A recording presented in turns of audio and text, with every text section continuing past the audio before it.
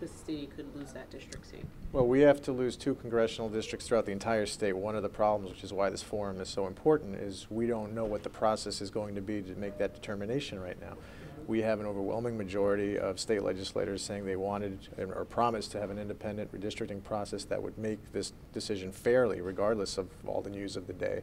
And yet the Senate Republicans have walked away from that and are trying to have a very rigged, gerrymandered, partisan process take its place. That's unacceptable. The governor has said it's unacceptable, and we're going to continue working with Governor Cuomo to make sure that whatever emerges is a fair process that takes the concerns of the people of the state first and foremost, rather than any political consideration. So if Republicans stay in control, you think there is a likelihood we could lose that seat?